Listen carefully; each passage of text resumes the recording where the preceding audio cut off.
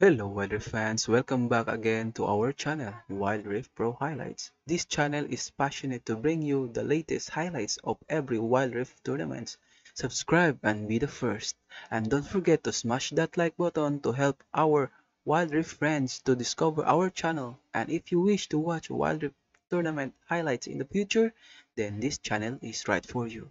Good luck and have fun. Ito na mga kaibigan ang Grand Finals at nagkaharap na naman ang dalawang pinakamalakas dito sa Team Pinas mga kaibigan. Sigma Galaxy versus the 300. Alright, huling laban ng dalawa ay tinalo ng Nigma Galaxy ang The 300 mga kaibigan, pero grabe yung labanan nila, napaka-intense. 3-2 doon sa WRL qualifier mga kaibigan. So ngayon, tingnan natin kung may napag-aralan ba ng bawat team ang bawat isa. Explosive cast. Opo, agaw buhay na dito si Chami. Pero wala. So,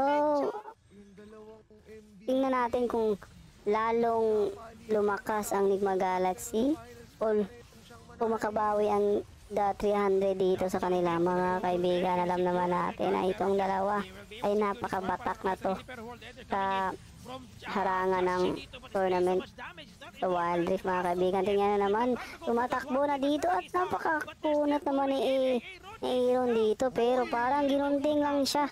Patay agad ang mga kaibigan, ang ulo ko. Patay dito si Aaron mga kaibigan, at si Tatsuri patay din, at si Exosen. 300 right now, final spark, a little bit too late, pero tamang tulak lang, 11. Sa Rift Herald, kaya may natirang HP, kasi joke lang, kasi nga yung wave ngayon sa Baron Lane is too big enough para tumba na yun. Too big enough, water enough. Ayun, may laban sa tubig. Magaling din gumamit si ano nito, yung gamit ni Marky, magaling din siya gumamit yan. Hello, grabe naman to sa Gasyon, no? Trusty. Malaki ang win rate ng Nigma Galaxy pag ginagamit nila yung Aatrox. Pero patay si Aaron dito. Barrel roll, oh, hindi tumama. Night binding. Patay agad si Exosen. Pero, oy, nahabol na dito, Elios. Lah, ang ganda naman ang ano doon. Ang pagkapaso. Galing. Dito talaga natin makikita mga kaibigan. Yung pinakita nila doon, o isipin mo, tinakot nila si Kuya Justin. Kung slice and dice, Ruthless Predator, Kaldamik, patay agad dito siya, ano? Tas? Pero, bang! Bag, si Exosen.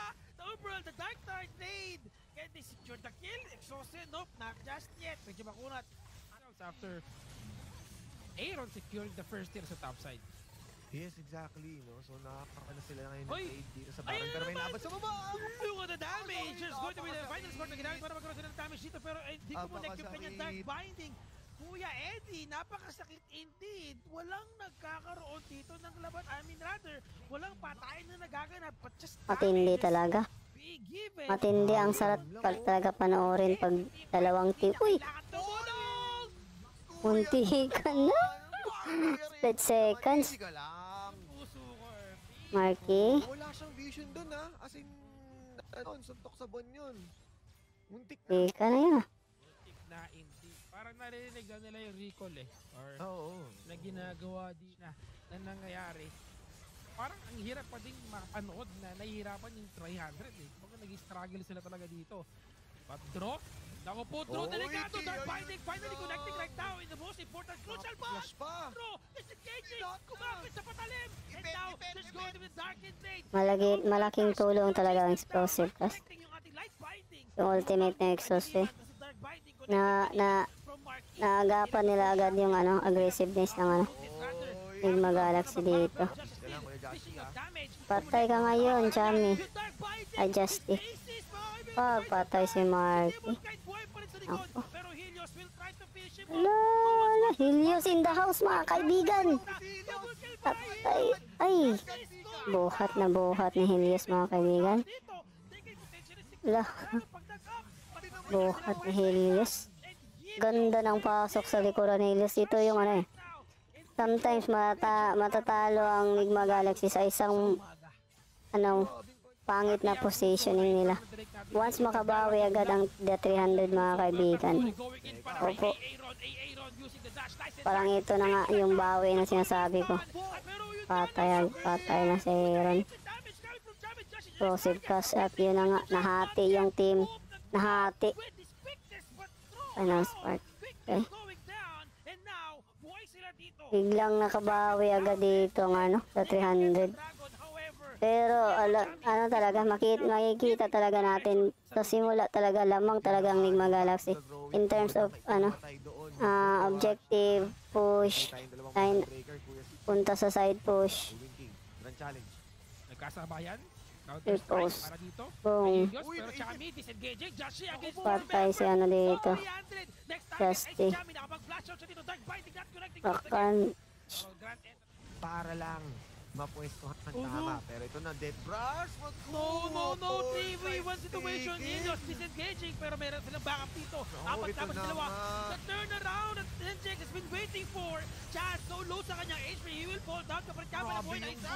Stacy, boy pa si Demon Kite from behind. Ganda. Si Demon Kite. Pre-hit.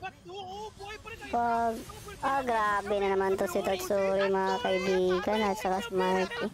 Dang. What the Tatsuri in the house. Ang galing. Ang galing naman. Silang dalawa ang nagwagi mga kaibigan. That turn.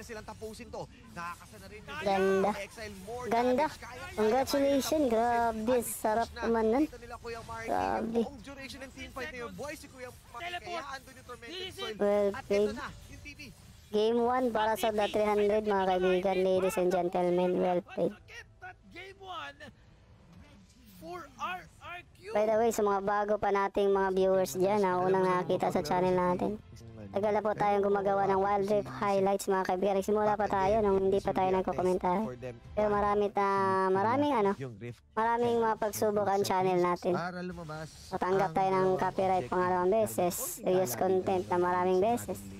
Ayan, anong Pero kalagitan sinasabi mo? hindi naging hadlang na i-stop natin ang ating channel mga kaibigan. Hanggang dumating sa point na kailangan talaga natin na personalize ang ating channel mga kaibigan. Kaya ito na, may kukomentary na tayo. Para hindi na tayo mapagalitan ng YouTube. Trade lang talaga ang kanilang plan. Although nakakuha naman sila ng isang kill, a bit of a misplay na napunta doon kay Kuya Aaron. Hindi niya expect na mag-hard commit si Kuya Tatsuri Chami on an Aatrox. So mas gusto niya protect niya sa sarili. Pero ito na may Infernal Bomb. Ako po, ginagamit na naman dito si Demon kahit ang kanyang sig. Ay. Sig na naman. Uy. He's sleeping indeed, pero draws still alive. He's taking so much damage. Juggling the damage from the turret. But Demon Kite, will he fall down? Ginamit ang kanyang barrier. Nakayo! The satchel! Sabay basic attack is that gonna secure it? Sayang naman. Grabing galawan ni Marky dun Sayang naman, di pa niya napatay. Tamang target. Dalawang nakuha sa top side. It could potentially go for the first 30 to both side. Pero kaya nga ba, pinag-ahampas na naman sa kanya. Securing that here. Wait away. At just nakawalan kay Marky nakakuha sila. Nakuha nila ng si Aaron, pero Nigma Galaxy nakafocus sila sa mid lane.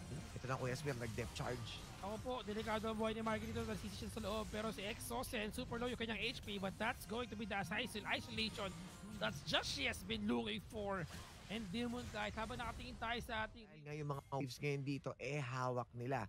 Might be crashing sa Baron lane, pero sila ang siya magsimula nitong Rift Herald as Chaz Ito, naka-nashers na tong Gwen na to. Kaya Meron mas ako nakita, nakakatapang gumamit ang Zoe, mga kaibigan, sa China. Ang galing din. Kalimutan ko ano.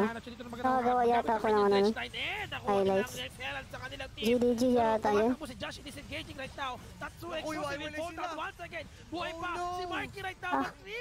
Boss. Boss sila. Si Chami na naman ang gumamit ng ano. Ng Aatrox. Pero yun nga lang, nakuha pa rin siya dito. Si Chami sa Gedli. Ang magiging power play na lang nila dito ng 300 is i-make sure na makuha ang mid lane habang si Dro lang ang mag-isang nagde-defend. At least, they can go tuloy sana yung pagkakaroon dito ng repair, no? Parang ginamit na nakakabigyan para kay Dro dito para Stacy Session para makapag-buy some time para mag-survive siya dito. Pero walang kawala sa apat na miyembro ng 300. Na natin yung last ng AP na Gwen. Parang pumalag yata dito ang Enigma Galaxy sa game to ah. Charge, dredge line, napakuna, Haymaker, he can still use this one, pero Stasis muna siya ngayon. Pumasok na sila sa loob, pero tamang disengage lang. Boom! Wala! Patay rin po ito sa dito. Pero Hilis ang naiwan sa loob. Just she, can he go in? He's Ika na. if papasok na ba siya dito or not. And they're trying to make sure na pigilan yung mga kills. Pero ito na. Wait lang. Medyo malalim si Exocet. Pero tinamaan ng dredge line going straight to Marky. Pero ito na ang rest of the members of 300. Pero here comes Chami. Chami, ibigay mo ang damage na binibigay na hinintay nila dito. Pero nasa loob sila. Infernal Chain. Pagpasok dito ni Marky. Namatay siya bigla. And Tatsuri, last man standing. Slice lang ang magagamit niya dito kasi wala siya magamitan para makapag-dice out siya. And now, that's 4-4-2 only against the rest of the members of NGX. Can they push this? Can they get this? Baron, actually they can because they still have Joshi there. Pero Demon Kite, masakit yan ha. Pwede siyang duraan ni Baron dito. Here comes the Dominus. Here comes the Pain. Chami pinag-sunod ni Joshi. Tatsuri, slice and dice. Bumalik si Chami sa loob. He's taking a lot of damage coming from Chami because of the sustain. That's responde whenever needed and he cannot utilize the Hull Breaker that he has. Para sa blue buff mga kaibigan, they really wanted to risk it all. Chance will be there, showstopper, papunta kay Dro, hinatak palayo pero nag-dredge tayo na, mahuhuli si Marky, inahabol ni Joshi. Lagi talaga magandang position ng Demon Kite. Tingnan niyo si Demon Kite, magaling talaga magmanap ng position. Yun, napasukan siya. Okay, napasukan siya ni Chas mga kaibigan, pero ay, yun ang dapat talaga gawin. Dapat talaga hindi maka-preheat si Demon Kite. Once maka-preheat yan, ubos sila. Nakabawi agad dito ang 300 mga kaibigan. Uy, ang rinig dun, patay. Uy, ang ganda naman ang face breaker dun. Left strike, counter strike, kung namatay siya. Ay, face breaker pa kaya. Ay, naunang. Kaya lift charge. Okay, at nag-lift na nga. Mga kaibigan, hinahabol pa nila. Hindi na yata nila yan kaya habulin, kasi ay ka-6 eh. We have to take note of this. This is really an important task for them. Dominus has been used already by Tatsuri. But the other legs started by Joshi. Now showstopper coming in from a face breaker rather. Exocet, Aaron waiting sa tribus. You don't have the information right now. Exocet, Haymaker not gonna make it in time, but Chance is chasing him down. Habang nagkakaroon ng pagbahan sa Gedli, mahuhuli na naman ang isa. Nakuha si Ilius dito. Marky, delikado kanyang buhay. And Marky will fall down. Audition indeed. Luwang age pa dito na rest of members of NGX. But Chaz has to bash away. And Tatsuri, this is it, Pansit. We're moving towards game 3. Kung sakali man na mabuhay pa sa Steve Zip to si Chaz. But Chami, hinahabol siya dito mga kaibigan. Kaya nga ba niya mag-survive? Buwag-buhay lang ng buhay the Omnibomb from the minions. And this is it, Pansit. Exhaustion will be revived after 10 seconds. But can he do something? Can he stop them from pushing? I don't think so, RP. Mukhang this is it, Pansit. We're gonna move towards sa ating game 3. Sinatangkin na nitong si Dro yung damage from the Nexus because as I mentioned, Enigma Galaxy para sa game 2. Game 3 tayo. One Messi team. Kung titignan mo yung lineup nila dito, may Into the Skies, may Broken Wings, may talon si Kuya Jack. So lahat sila pwedeng tumungo. Mamaya pa. Okay, game 3 at agad tayo mga kaibigan. 1v1 so nakikita natin sa mga This time si Tatsuri, Corky, habang Aaron, si Jace, nambangan agad yung mid. Ito na naman, alam talaga nila. Kahit nasa secret pa. Yung ginagawa talaga nila kahit sa secret pa si Tatsuri. Tatsuri talaga yung natin natabangan mga kaibigan. Ay, buhay pa. survived that one with a Okay. heal.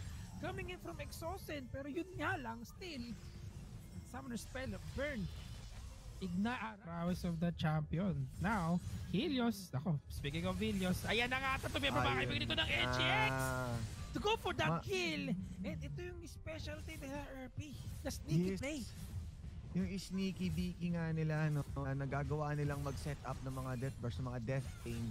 And kung sinabi natin kanina na gusto natin ipwesto si medyo at ito na naman yung specialty, NG specialty! Specialty delivery, mga kaibigan natin. Kita naman nakinuha dito ng NGX. They're not done yet. They didn't want to get the life of Mark as well. Pero Binigay pa rin nila kay Demon kahit yung stage. ulti, Tatsuri ang next target. Pinalis lang ng Corky. This is how they've been doing it for the other tournaments as well. Pero nung game mo, hindi nila ginagawa to. It's the time of them. Parang nilason, no? Parang ginulat talaga. And now, Dragon will be taken down and stolen by Joshi. Wow! Items. Naku po. Ito yung isa pa palang problem. Helios na naman. Disengage. He got ignited. Gonna try to use the repose. But he will be posted down. To the end of his life. Uy, teka lang. Mega Inferno Bomb. Information. Huli kayo ng CCTV. Delikado ang kanilang buhay. That's Demon Kite. That's Azix. And now Mark yung inahabol. Makunat siya dito pero walang makunat sa marami. He's now disengaging. Just interested the members of the Galaxy will try to respond back towards them. And mukhang Tatsuri and the rest of the members of 300 nagpalish ng Baron. Baron will be taken down. Good chance. Will still secure the Baron bomb for their team. Marky running away. So they can preserve the Baron bomb. Kailangan nilang i-survive ito para mabuhay sila, para ma-reserve at ma-save yung ating Baron bomb. Pero draw and the rest of the members of Maganda to mga kaibigan kasi last time, kung nakita nyo last year, sa SEA Games mga kaibigan, grabe kawawa ng ano, Oasis Sports. Sila yung ano eh, sila yung naging na-qualify sa Sibol eh. Pero si Demon kahit nandun sa Oasis, pero this time, once ang Nigma Galaxy ang manalo or ang sa 300 dito, then umanda yung ibang na doon. For sure, ang mga kalaban na naman ng Team Pinas doon sa SEA Games is Vietnam, yung Cerberus Esports or Team Flash. Yan lang, sila lang naman yung pinakamalakas na mga katunggali ng Team Pilipinas. Pero mga kaibigan, nakikita natin dito na lamang na ang Nigma Galaxy. Deep charge, next stage, enchant na nga. Attacks pa, nakaalis. Nakatakas pa naman. Madulas ang ipis, Kuya Spear, hindi basta-basta nakakatakas. Oo.